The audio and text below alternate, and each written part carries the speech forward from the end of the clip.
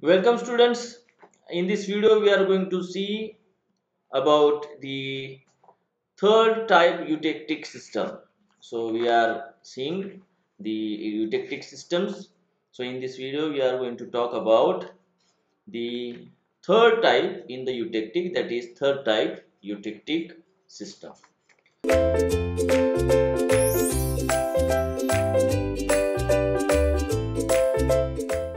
So dear students, if we see this third type eutectic, we are getting in the aluminum and silicon alloy.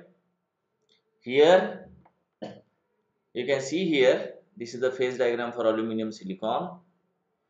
So this is the melting point of the aluminum and this is the melting point of the silicon, isn't it? So you can see here only there is a solid solution field at the aluminum, isn't it?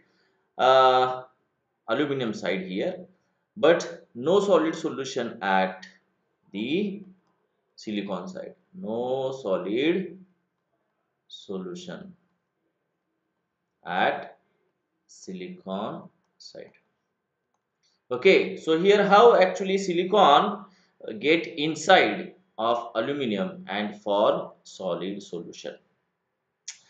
So dear students, so this is the third type eutectic system, that is out of these two elements only one is having the solid solution, another is not having the solid solution. The famous example is aluminum silicon alloy, which is very important uh, in the car engines. That is, it is very easy to cast and have a very good strength. This is most popularly used the alloy in the automotive sector or automotive industries for making the casting of this aluminum and silicon alloy for the car engines. Okay, so this is the third type eutectic system. So very easy dear students, if only one element having its solid solution and other is not having its solid solution, it is known to be the third type eutectic system.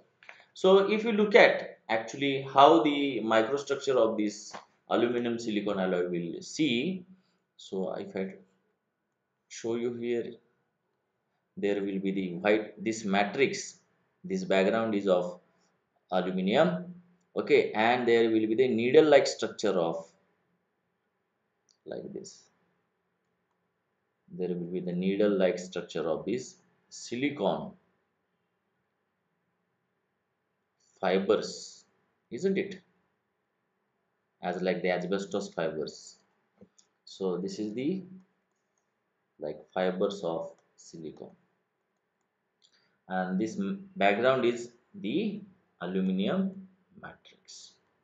So this is how this silicon get inside the aluminum without forming the separate solid solution. So dear students, this is the third type eutectic phase diagram.